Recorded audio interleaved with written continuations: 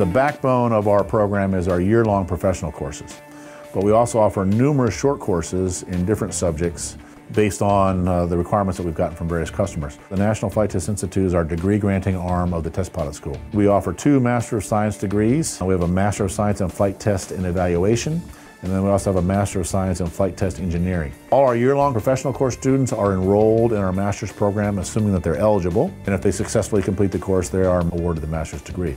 We also have numerous, anywhere from 10 to 30 students who are registered with us strictly for the master's degree program, because there's very few universities out there that offer a master's degree in these fields. Standard professional course runs 12 months. You can join in either January or June.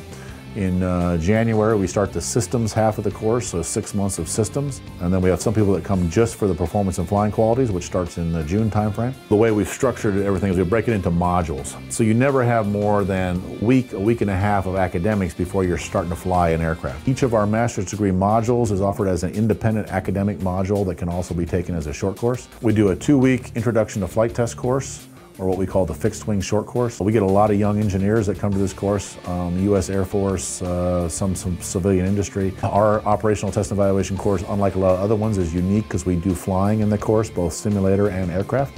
Very intensive, hard work environment for that 3 weeks. We also do a 2-week export version that we can take on the road. We teach that around the world, different places. And then we have several on-demand courses that we do when there's a specific need that's brought up by a customer.